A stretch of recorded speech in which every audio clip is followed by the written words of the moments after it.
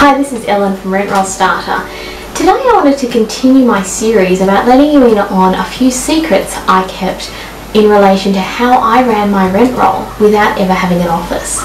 So I've shared some information with you in previous videos about using your website as your virtual shopfront, using a landline phone number, and then ideally using an outsourced reception service.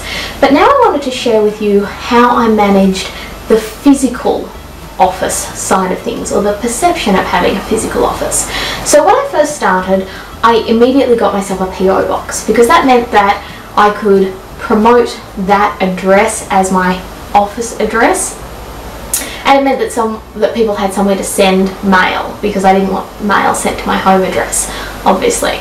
But shortly after that, I actually engaged a virtual office, or I took out a membership with a virtual office. Now, virtual offices are pretty common in metropolitan areas and some regional areas as well, and they're such a cool concept because they're usually an office in a professional corporate building that you can pay a small membership fee to advertise the fact that your office trades from that location. So usually there's a receptionist sitting at the front desk, and he or she is someone who is willing to collect the mail for you, and maybe if people drop off documents, she'll take them for you. I also used to, if I needed people to pick up or drop off keys, that used to be done from the virtual office as well.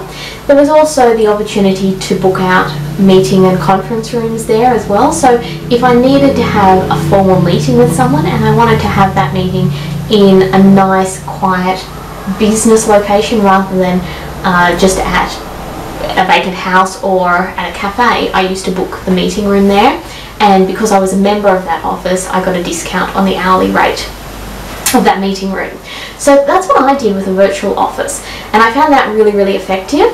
And even though I had a receptionist on hand at that virtual office, because in real estate my call volume was very high, I still outsourced my phone answering service to another company just so that they could handle the call volume that I had. But different virtual offices have a different number of receptionists, so you just need to find out about your local one. Now, in some regional areas, virtual offices just don't exist, so it can be challenging trying to find this sort of a solution. And for people who are in that sort of a situation or that sort of an area, I'd probably suggest that you approach a complementary business, like maybe a mortgage broker or an accountant or a conveyancer or a solicitor, someone who is complementary but not in competition with you, and you might be able to set up a virtual arrangement with them where you can promote the fact that your business trades from that location, where if people need to drop something off or pick something up, you can leave it with their receptionist, but you don't necessarily have to work from that location or pay full rent on that location, because you're not actually taking space, you're just using the address as your trading address. So for me, it was an incredibly affordable solution for me. I think it only cost about $75 a month, and that varies according to location. I was based on the central coast of New South Wales, and yeah, it was about $75 a month to use that service, and it just gave the perception of a really professional office. It looked as though I was in a shared office, so customers and clients were okay with that. They understood that sometimes people share offices, so it was just a really good setup, and it creates the perception of being established and professional without having the outlay of tens of thousands of dollars every year to take your own office space, let alone the fit out of an office as well, which can be incredibly expensive too. So that's a little secret that I had to be able to run my office completely virtually. I was still operating my business from my home office, but I just was able to promote the fact that I was located in a pretty established corporate location in my area.